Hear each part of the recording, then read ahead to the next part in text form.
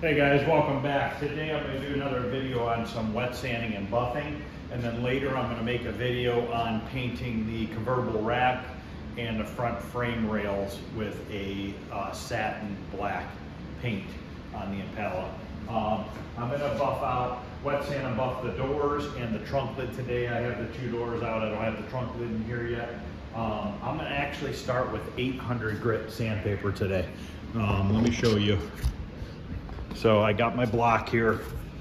I'm going to use. So I have 800 grit.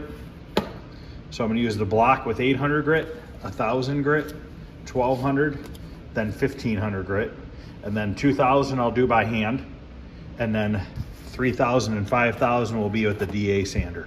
I'm starting with 800 grit. If you look at these panels here, they're dry.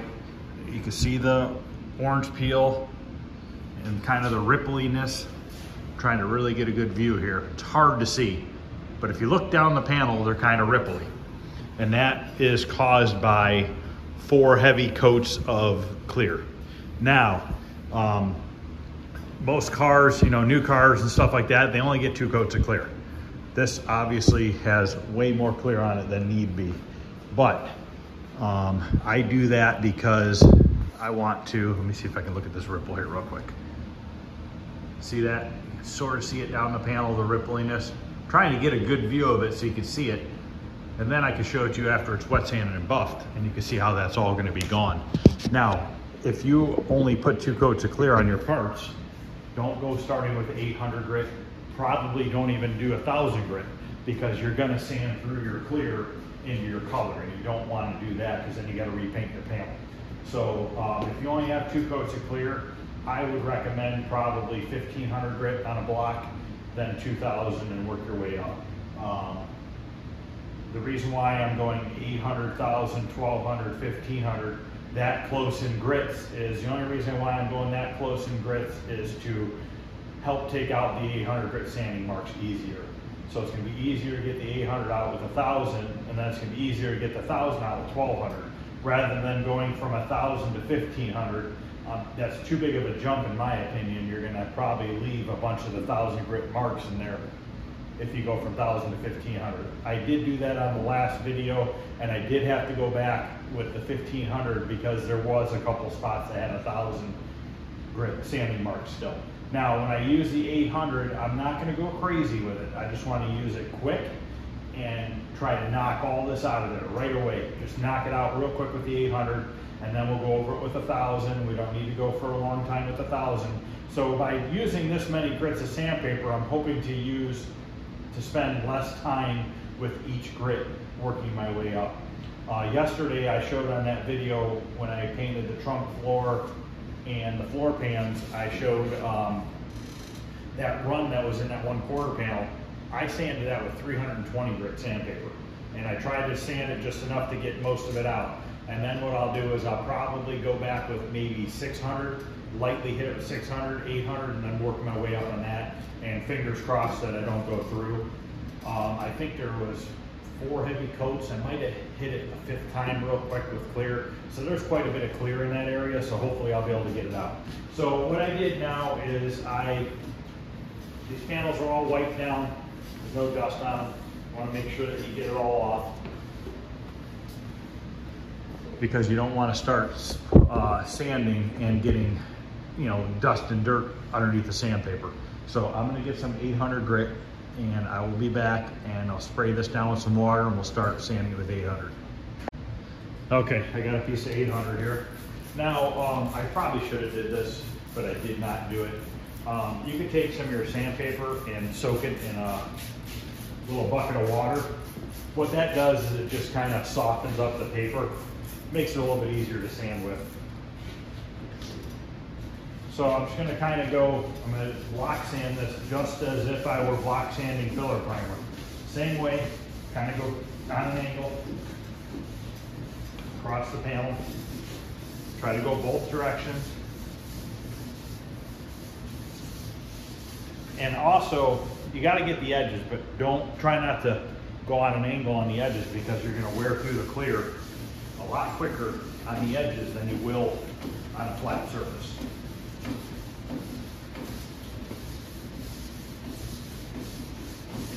want to do a little, the sandpaper is grabbing a little bit because I did not soak it in water.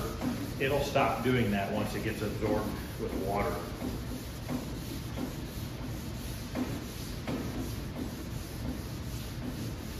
But I just want to sand a little spot here with this 800 so you can see that it doesn't take a ton of time to start flattening this out.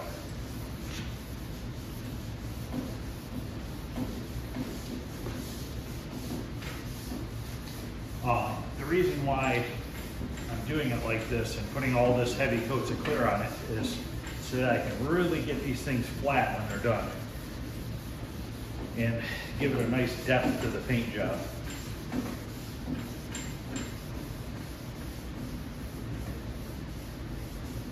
You could do 2 coats of clear and sand it and be done with it, but trying to not have any orange peel or anything else in the paint. So now I'm gonna water blade this off and see what it looks like. See how much more I need to sand. And this job is a mess. Get your floor filthy. I mean, as you can see, it just makes a mess of everything. No way to prevent that. Just kind of have to deal with it. I haven't looked at this yet. Let's look and see how much more I need to go. Well, if you look, it's already flat. On the edges here, you can still see. You see how that didn't get sanded all the way to the edge, so I got to come over to this edge a little bit closer. But this area that I did real quick didn't take long at all. I was able to knock all the imperfections out. That's what you kind of want to do, is get that, you know, that heavier grit sandpaper and try to get all your imperfections and orange peel and everything out right away, just to get it over with, and then work on. Basically, once you get your block sanding done, after that, you're just kind of polishing out the sanding marks. Like on this door here, it's really clean. I have like a couple little specks of dirt, one there, there, and there. But I think that's about it in this panel, other than being some orange peel from all the heavy coats of clear. That's it. It's, you know, it's a very, very minimal dirt. And those sand out so fast, and you'll never even see them when they're done. So, all right, I'm gonna stop this video for now. I'm gonna keep sanding this with 800, and then I'll probably maybe show you guys after 1,000 grit what it looks like. So I'm gonna get the 800 finished and then get up to 1,000. I'll probably jump and get both of these panels at the same time with the 800 and 1,000, and then I'll come back. Look at the mess that's starting here. All right, so now everything is 800 and 1,000 grit down. You can see it's nice and flat. Little bit of a shine to it, not bad. Next I'm going to do is go over it now with 1,200 and 1,500 with the block sander. Then after that, we're gonna move on to hand sanding with 2,000 grit, and then we will do the DA for 3,000 and 5,000. I see, you know, you'll see people on TV and on YouTube, they sand their clear down with DA sanders, which you can do that. I've never had good luck with it, you know, just doing all the sanding with the DA. But then again, I also put on a lot more clear than a lot of people do, but I sand a lot of it back off, you know, in the process of doing all this. Anytime I've used the DA from, let's say, 1,000 grit up, the panels to me look ripply when they're done because they weren't block sanded out nice and smooth. If you're putting 2 coats of clear on, you probably could get away with that. I've never tried it with only 2 coats of clear. You know, I'm always the one that puts on a lot of clear because everybody wants a perfectly flat, smooth, mirror-looking paint job. And this is the only way I've ever found out how to get it to look like that, is by piling on a lot of clear, sanding off a lot of clear. It's really no different than, you know, filler priming and block sanding. So I'm gonna go ahead and 1,500 or 1,200 and 1,500 grit these panels, and then I'll come back and we'll do 2,000 grit by hand, and then we'll do the 3,000, 5,000. I do have some 8,000 sandpaper. I don't know if I need it or not. Maybe we'll try it. I honestly have never tried it. I have a box of it sitting back there, and I've never tried it. So I'll come back after the 1,500 grit. Okay, I just got done with 1500 grit with the block on this door. What I like to do when I get to the 1500 grit sandpaper is I'll take the block out after I've blocked it all down with the 1500, and I fold it into thirds and I go over it by hand. And then 2000 grit, I just fold it into thirds and go over it by hand. And then at that point, I'm ready for the DA sander with the 3000 and 5000. I like to do this with the 1500 just to try to get out any last scratches. I like to try to go the opposite direction because when you're using the block, you're kind of always going this way. So I like to take the 1500 and go the opposite direction just to try to get out any last little scratches that may be in there from the rougher grit sandpapers. And also, I don't know if I mentioned this or not, but it's always good to wipe down your panel after each sanding. So, you know, after 800 grit, wipe it down. 1000 grit, wipe it down. Keep cleaning it off after every grit of sandpaper. That's going to keep contaminants out. And if you hear any sort of a loud scratching sound, stop right away, clean the panel off, and also clean your piece of sandpaper because, you know, it only takes a tiny bit of dirt between that sandpaper and your paint to scratch it up pretty good. You could still fix it, you know, by wet sanding the scratches out, but you're best to just stop as soon as you hear it.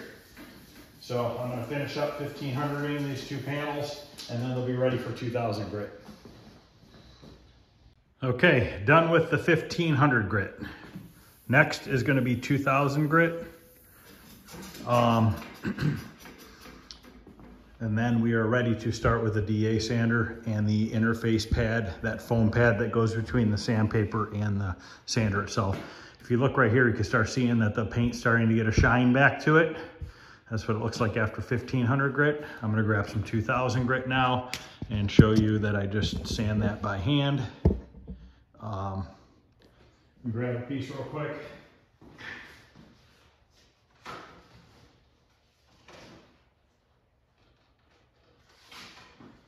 And like I said before, same as the 1500, I'm gonna fold it into thirds.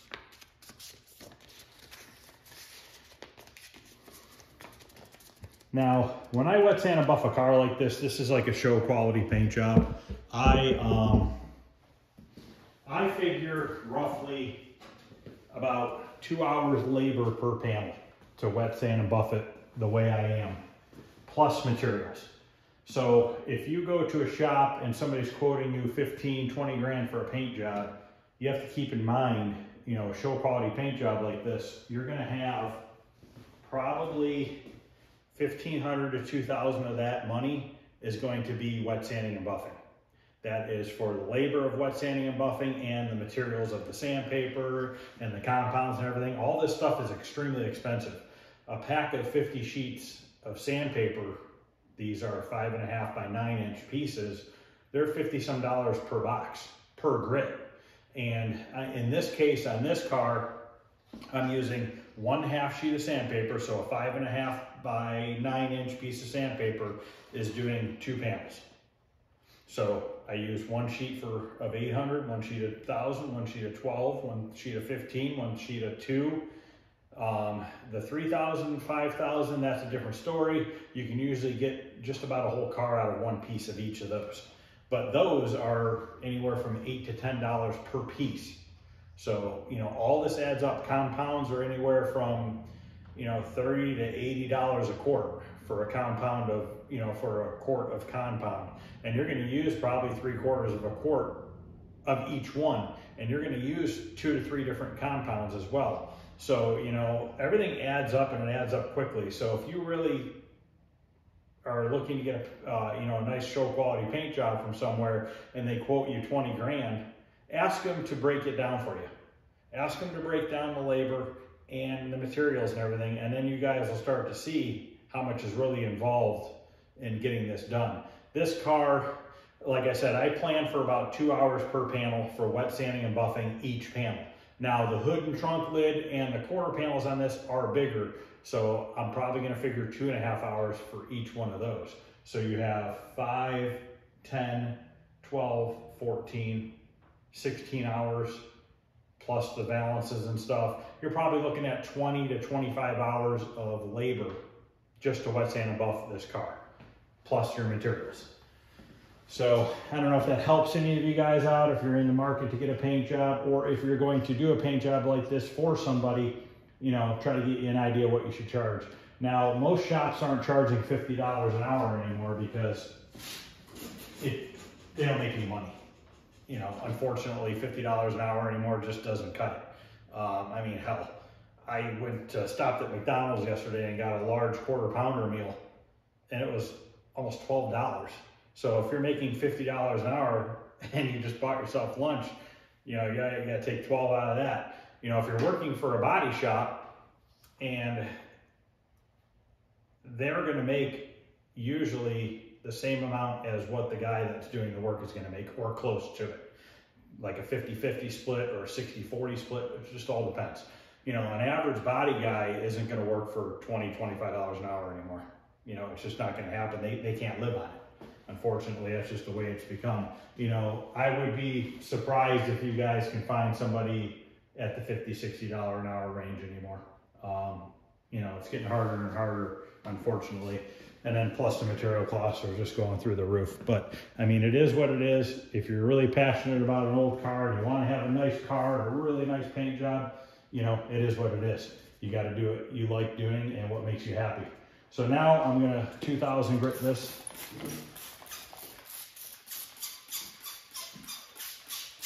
And once we get done with this, we'll be ready for the DA sander. I really recommend soaking with sandpaper. I don't know why I didn't do it. I usually do it. I'm in a little bit of a hurry today, so kind of skip that step. It won't grab as bad on you. And also put some soap in your water, that'll help too. Just get some like Dawn dish soap and just put a couple drops in your water when you fill up your water bottle. That'll help the sandpaper glide along the paint a little bit easier for you. The higher grits you get, the more it's going to want to stick to the panel, because this panel is really smooth right now. So it's going to want to stick on you. But just take your time and just keep going over it for a little while here with the 2000. We're just trying to work out those rougher sanding marks, make sure we get them all. Because 3000 and 5000 aren't going to do anything for you as far as like the 800 to 1500 grit sandpaper marks. Not going to cut that out. So all it's going to do is cut out the 2000 grit. That's my opinion. I could be wrong, but that's just how I've noticed it working. You know, I remember once a long time ago, my buddy had told me, who did this for a living, told me that you want to concentrate on a little area. Let's say this little 8x8 area right here. And he told me, he's like, stay in that area and count 100 strokes back and forth. So you want to count 100 strokes in this little 8" by 8" area of sanding, and then move on to the next. He said, break it up into squares and keep counting 100 strokes, kind of moving your sandpaper all different directions. This is once you get to the higher grit sandpaper. Obviously, that's not going to work on the lower grits. But that was just one of his recommendations. And you know, I've always kind of done it like that. And I definitely noticed a big difference by doing it like that versus just trying to blow over it real quickly. So yeah, just sit there and do that. Listen to some music and take your time. You know, the more time you spend doing this sanding process, all the way up to 5000, the better you're going to look. It's going to look when it's done. Also buffing. Buffing takes time. I don't recommend running the buffer at a really high speed. You're better off to run it at a slower speed and take your time.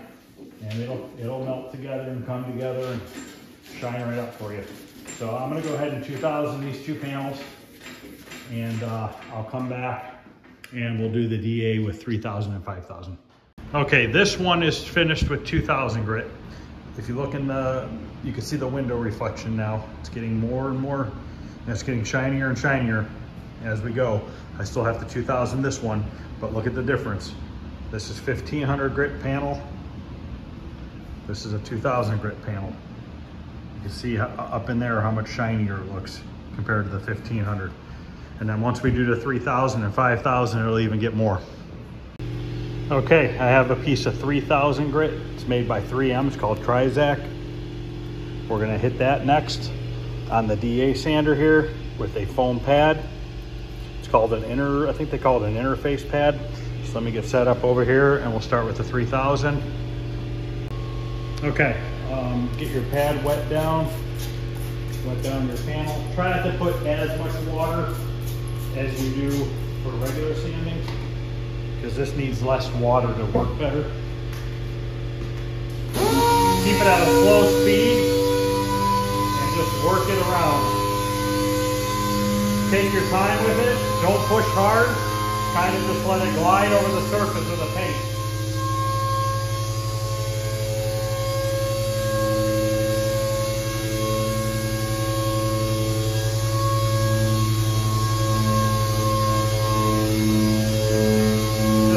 Break it down in little sections, do a little section at a time.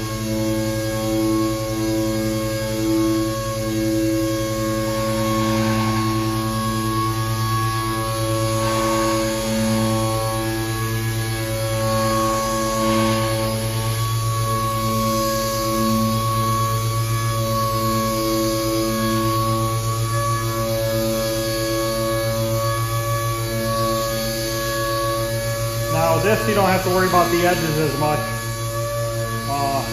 Pretty hard to burn through with this stuff. So I'm gonna go ahead and finish the 3000 grit on this door, and then I'll come back, we'll wipe it off and show you what it looks like after 3000 grit.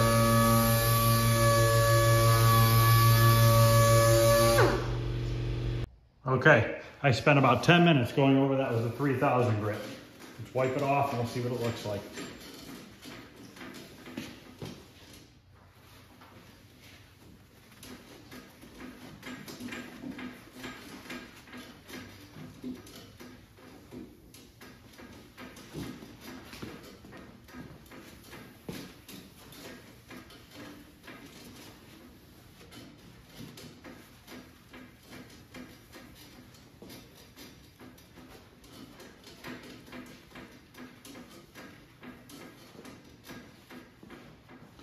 You can see how it's shining more and more now.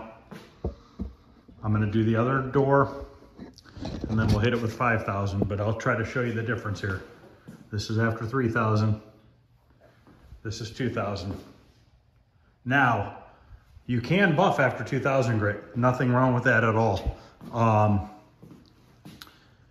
Just gonna take you a little bit longer to buff. I like to try to wet sand as much as I can up to 5000, because the more wet sanding I do, the shinier I can get it with the wet sanding, the less buffing I have to do, which means the less heat I'm creating with the buffer too. And also, when you're running the buffer, it's always good to try to run it at a slower speed. Don't go 3000 RPM, because you're just gonna end up burning through the paint or blistering it or something along those lines. So I'm gonna go ahead and 3000 the other door, and I'll come back and we'll 5000 this one. Okay, we're ready for 5000 grit, same product, same brand. 5000 grit Trizac. Do the exact same thing we did with the 3000.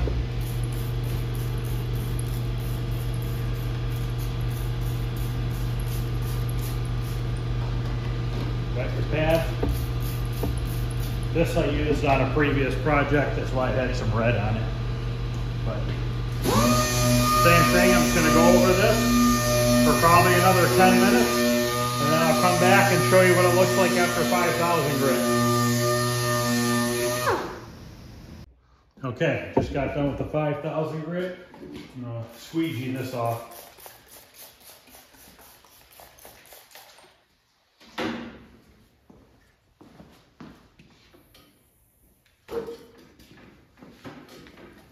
These water squeegees are really good for wet sanding and buffing. Saves on a bunch of paper towels.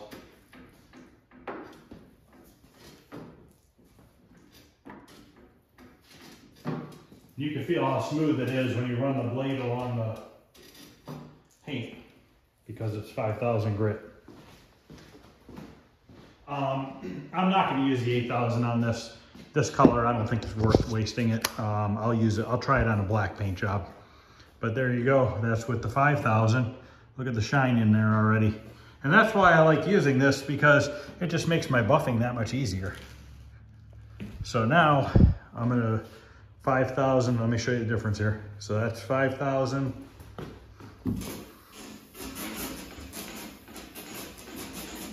3,000 to 5,000.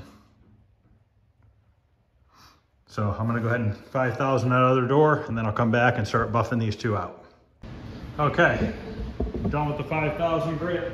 Now I'm gonna start polishing the paint. I'm gonna use a Turbo Cut by Wizard. I used to get this locally about 15 minutes down the road at a paint store, but they're the ones that kept screwing up all the paint colors for me, so I'm no longer using them. And the new company I'm using doesn't sell Wizard products, but I like it. So I found it on Amazon, so you can order this stuff on Amazon. Now this compound Turbo Cut removes up to 1,200 to 1,500 grit sanding scratches. So this is a really nice one to start with, because it'll get anything I've missed, you know, from wet sanding. So I'm gonna I use foam pads, the waffle pads, the white one for this compound, and then the black one for the next one. So I try to put a generous amount on and just work it into the panel. About 1,800 RPM or so. Start slow, kind of work it around. And then just work small sections at a time.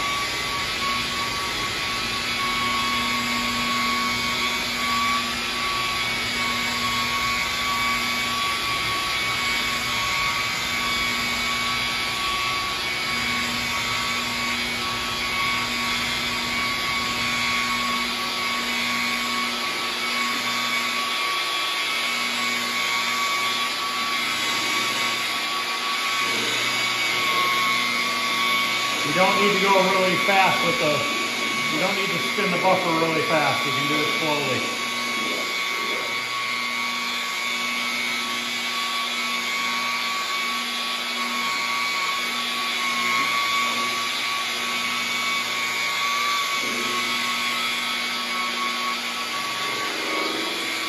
Try to wash your edges so you don't burn the edges off.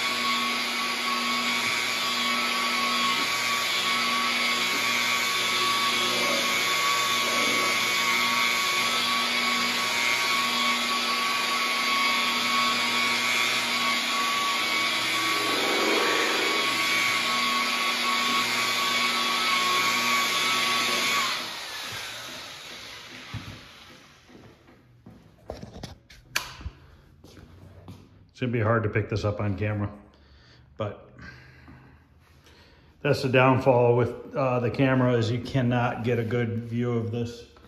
I don't know if that'll help or not. That looks a little bit better, but you can see how well that takes the rest of the sanding marks out of it. So I'm gonna go ahead and polish the rest of this door and that door, and then I'll come back with the other compound. Okay, first compound is done. Now what I did was I took a microfiber towel and I lightly wet it. Because it's always good to wipe this compound down with some water on your rag. Get all your jams and everything cleaned up real good. You don't have to worry about drying it off. Just want to get the compound off. This helps it from scratching. Spend a lot of time on that first compound, because that's what's going to make the difference. The next compound I'm going to use isn't really going to take out the marks like the first compound I used.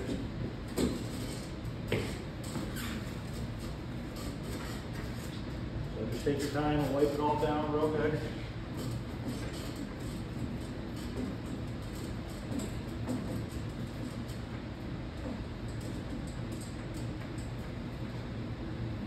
Okay, and then we're going to use a black pad, and we're going to use this Wizard Mystic Polish. This removes swirls and light scratches. So this will be the last compound I put on here. It really won't need anything more than that. Same thing, same method. Put some on your panel. This had a dry spot in it when I squeezed it. Get that off of there. Work it in.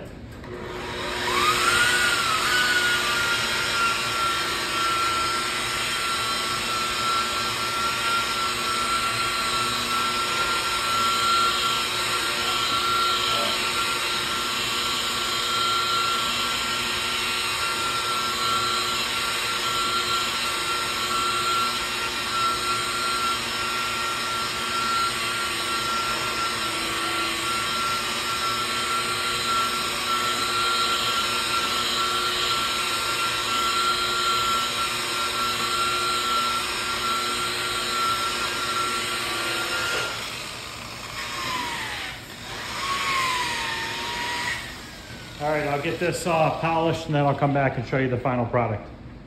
Okay, that is done on this door. I still got to do the other one. Now I have a dry microfiber towel and I'll just go over it and get off any of the extra compound that was left over. I recommend keeping a towel for the outside surfaces once you're done with the polish, and then a separate towel for your door jambs, just in case you pick up something in the door jamb that could possibly scratch your outside of your car. So let me get this wiped down and I'll show you what it looks like here. Now this was 800,000, 1,200, 15, 2, 3, and 7 different sandpapers it took to get to this point.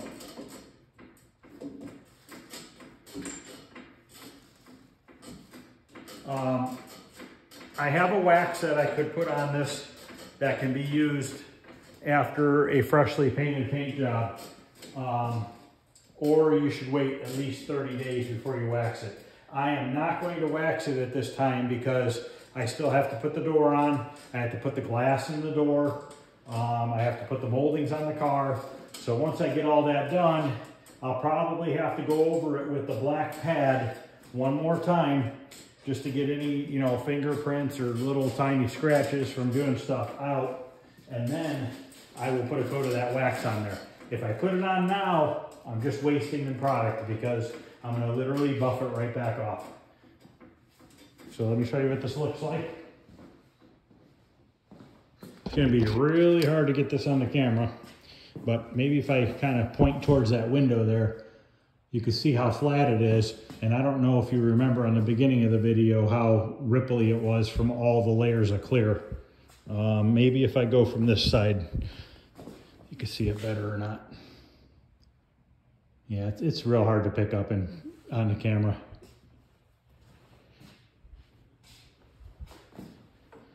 But that's gonna wrap up this video. I am going to finish that other door. I don't know if I'm gonna get to the trunk lid or not yet. I am probably, I think maybe 9:30 or 10, maybe around 10 I started. It's 1 o'clock now. It's probably been between 3 and 4 hours that I've been working on these two doors. I want to get the frame and the convertible rack painted today so that can dry overnight. We're just gonna put a couple coats of a single stage white satin black. The front suspension frame and everything, that's staying together. Normally I would like to paint all that stuff separate. Usually I'll do like a gunmetal gray for the tie rods and stuff like that. But in this case, everything's just going to stay together. I'm just gonna shoot everything black again. It was done once a long time ago. It's still in pretty good shape. So we're just gonna go over it just to freshen it up and make it look new again. So that'll be the video later on today. I have to put plastic over the car. Just want to protect the floor pans from the paint yesterday that I put on those. I left the plastic everywhere else on the car, so it shouldn't be too hard to just plastic off the rest of it and get that black done. So if you guys are liking what you're seeing, please like and subscribe. If you have any questions or anything, feel free to send me a message and I will do my best to answer them. And I've been getting, you know, some comments here and there. Everything's been real positive, nothing negative. I appreciate that. I mean, other than that, everything's going good. I want to take this car and I'm going to show you this car completely put together when it leaves here, minus the interior. So it's going to have windows, body trim, motor will be in it. It should be a running motor when it leaves here. I'm not going to tune it. I'm not a tuning guy, especially on a tri-power. I'm not good at tuning carburetors. It'll have to go somewhere else to get that done. But hopefully in the next 2 weeks here, it should be a running, assembled car. So, all right, guys, thanks again. Please, if you'd like what's going on, please like and subscribe. You guys have a good afternoon. I will see you later on today to do the black on the frame.